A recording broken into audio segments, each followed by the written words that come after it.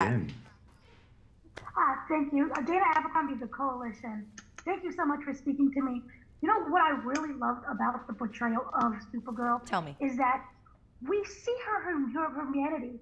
And so I was wondering, how does she balance seeing the humanity in others despite seeing the evil in the few that she's encountered and been treated? Yeah, it's hard for her, right? I think she comes from a very loving place that is Krypton, and she's experienced Krypton for more than Superman ever has in his story. And you know, in this storyline, the first thing she encounters is pain.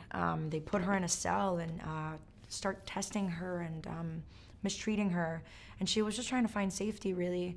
And so when the Barrys and Batman rescue her, she's conflicted. She doesn't understand what's happening. And then they're like, you know, we need you to fight Zod. And she's like, what are you talking about? He's my people, right? There's a lot that's going on with her that she kind of very much needs to understand.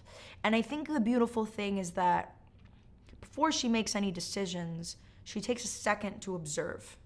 And she, you know, then she realizes, wow, Zod is not, was that a spoiler? No, we've seen it in the trailer. He's he's doing bad stuff. And she understands that that's not her, that's not her people. And so she decides, you know, she's figuring out, try not to spoil, she's figuring out who she's going to help.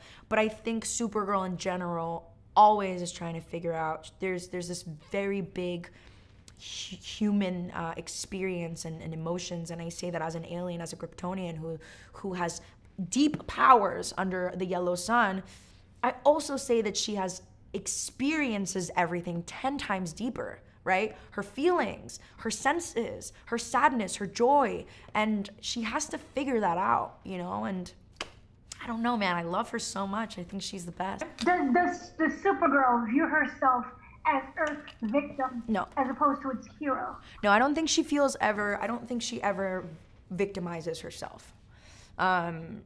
No, she's gone through so much, but she never victimizes herself. I think she, you know, the cards are dealt, and she's figuring it out one step at a time, you know. But she's a very brave and loving and kind alien.